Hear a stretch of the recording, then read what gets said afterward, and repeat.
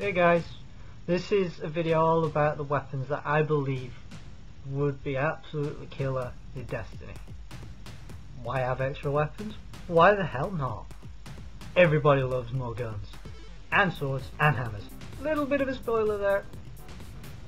First out of the gate we have the Rhino 5. I chose the 5 just because it's got a sweet song that goes with it. Why the hell not blow everyone away with multiple rockets?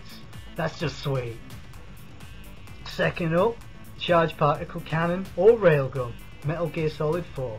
Why not do some mass destruction just with a giant pulse beam, you know? Soul Edge, one hell of a sword.